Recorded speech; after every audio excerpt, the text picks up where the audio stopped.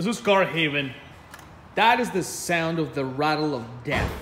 As many of you know, few years of Mini Cooper S's and some Mini Cooper regular engines came with a defect in the timing chain.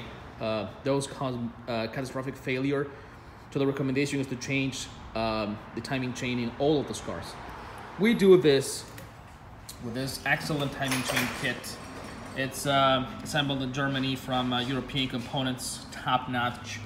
The kit contains not only the timing chain itself, but also, this is the chain,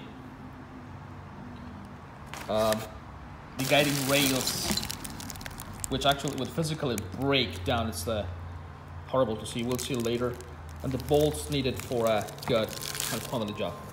So we're gonna get started in here. Hopefully we're gonna take you through the process of how we do this thing with the expertise and the right tools at CarHavn.